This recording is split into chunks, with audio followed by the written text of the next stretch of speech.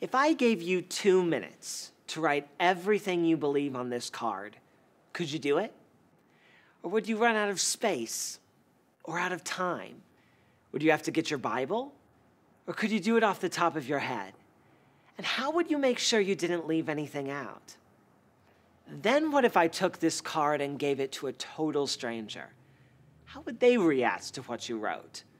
Would they be able to understand what you believe so that if it struck them as true, they could believe the same thing? Would they be able to share your beliefs with others? See, most of us know what we believe in a general sense, but putting those beliefs into words, especially in a few words that anyone can understand, is no small task. That is, unless you have a creed.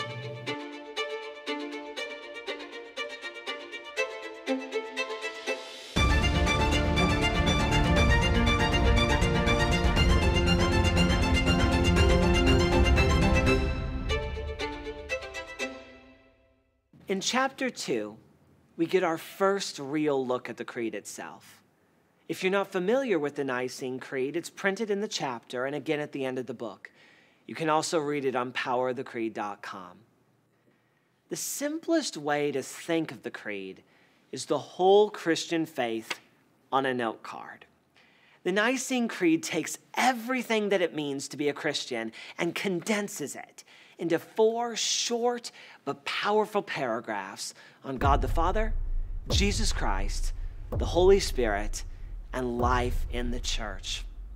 All the backstory on the creed, who wrote it, when and why, is in the chapter. What I'd like to do now is look at the opening line by Augustine. I'm going to read a little more than is in the chapter, just for context, because a little extra Augustine never hurt anyone. Receive the rule of the faith, which is called the creed. And when you have received it, write it on your heart and say it daily to yourself. These words which you hear in the creed are in the divine scriptures scattered up and down.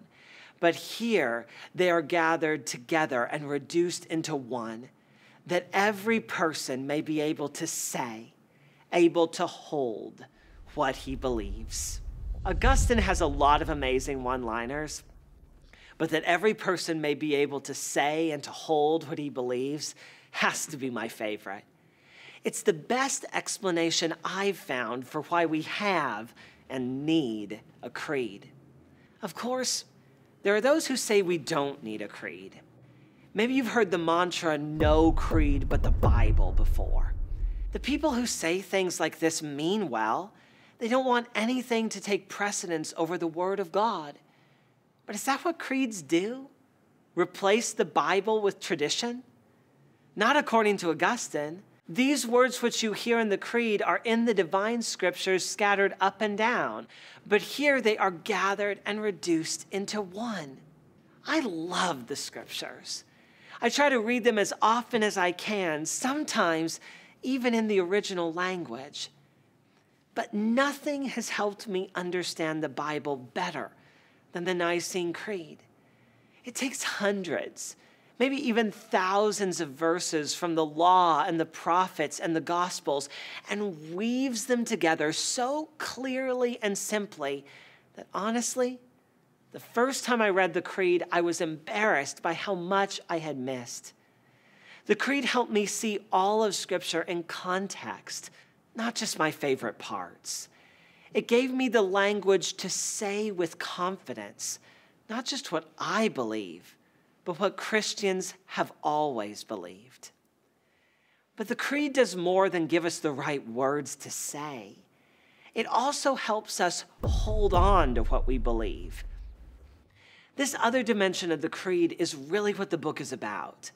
And it always makes me think of a story from the best and only Byzantine novel I've ever read.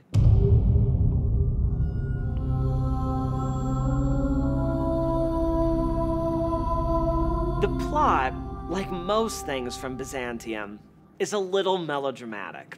A Turkish prince meets a girl from Constantinople and converts to Christianity. They get married, start a family, and live happily ever after. until one day the prince realizes he hasn't seen his brothers in a while and returns home for a visit. But instead of a family reunion, he's greeted by a sword. His brothers want to kill him, and it's understandable. He abandoned the family and the faith. It's a fairly typical medieval drama up to this point.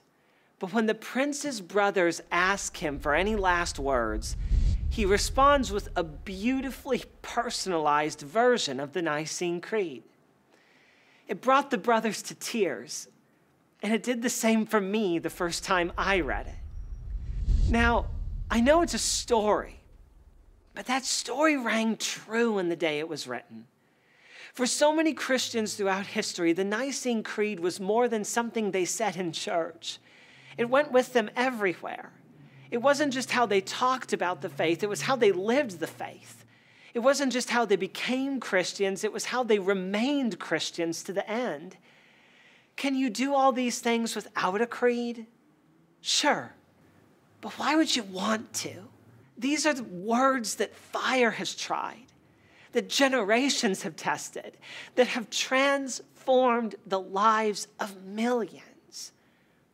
I want to encourage you not to be afraid to learn from those who went before us.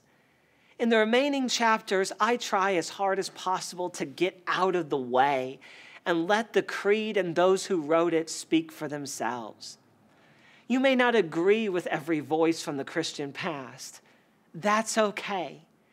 But if you listen, you will find far more in common than you ever could disagree with. But you'll also find that rare thing in the modern world, a faith to hold on to.